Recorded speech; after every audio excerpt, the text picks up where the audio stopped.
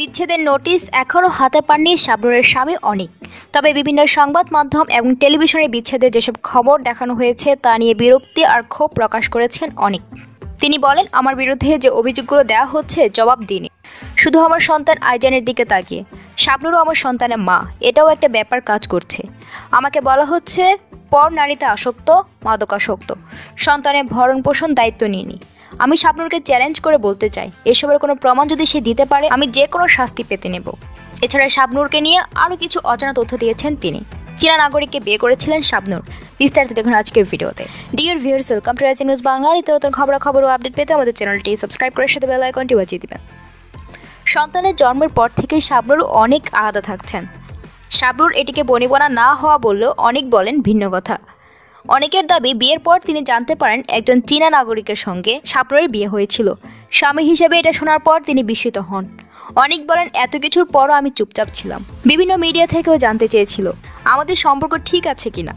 আমি কিন্তু বলেছি উই আর ফাইন।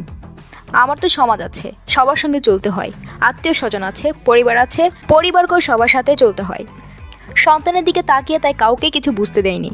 এখন আমার বিরুদ্ধে যে ধরনের অভিযোগ করা হচ্ছে, এসব শুনে আমার বাবা অসুস্থ, হাসপাতালে ভর্তি। শাবনুরের পারিবারিক সূত্রে জানা গেছে, গত 26শে জানুয়ারির স্বামী অনিক মাহমুদের কাছে বিচ্ছেদ চেয়ে নোটিশ পাঠিয়েছেন শাবনুর। নোটিশে শাবনুর তার স্বামীর বিরুদ্ধে অভিযোগ এনে বলেছেন, একজন মুসলিম স্ত্রীর সঙ্গে তার স্বামী যে ব্যবহার করেন অনিক সেটা করছেন না, উল্টো নানাভাবে আমাকে নির্যাতন করছেন। এসব কারণে আমার জীবনে অশান্তি নেমে এসেছে। চেষ্টা করো এসব থেকে তাকে ফেরাতে পারিনি, বরং আমার সন্তান ও আমার উপর নির্যাতন আরও বাড়তে থাকে।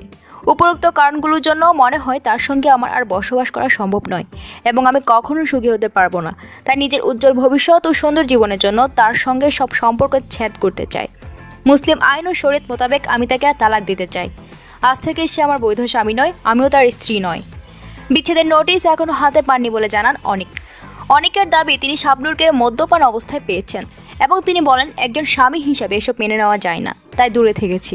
শাবনুরকে বাংলাদেশের স্বনামধন্য, জনপ্রিয় ও অত্যন্ত ভালো মানের অভিনয়শিল্পী হিসেবে শ্রদ্ধা করি। সেভাবেই তার সঙ্গে আমার পরিচয়। আমার সন্তানের মা হিসেবে, আমার সাবেক স্ত্রী হিসেবেও তিনি সম্মানের দাবিদার। কিন্তু তাই বলে আমার সম্পর্কে যা খুশি তা মিডিয়াকে বলবেন, এটা তো মানা যায় না। প্রিয় দর্শক, এ নিয়ে যদি আপনার কোনো মন্তব্য থাকে কমেন্ট বক্সে জানিয়ে দিন আর ভিডিওটি শেয়ার করতে ভুলবেন না। নিত্য নতুন খবর ও আপডেট পেতে আমাদের চ্যানেলটি সাবস্ক্রাইব করে সাথে বেল আইকনটি বাজিয়ে দিবেন। আজকের মতো এখানে বিদায় নিচ্ছি। Thank you.